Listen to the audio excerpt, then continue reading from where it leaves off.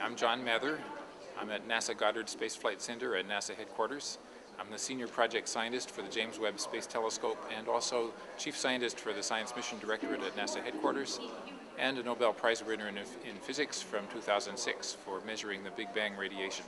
The entire prosperity that our country now enjoys is a result of scientists and technologists doing what they do here. It is the special advantage that this country has developed over the last many decades. We were kind of prompted into it by the war, World War II, and by the Soviet Union when they challenged our apparent dominance in the world. And so this country invested very strongly and heavily in science and technology and attracted talent from around the world to come build this country.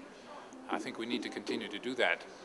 The world is going to be continuing to be a highly technology-dominated society, and our people need work. Our people need work that is based on the latest that we can offer. So science and technology are the heart of our modern economy. We need to make sure that continues. I think the public needs to know where our candidates stand on scientific matters and what they plan to do to support the direction that the country needs to take. Very many of our programs that we're currently working on in research will very definitely affect how the country is prosperous in the future.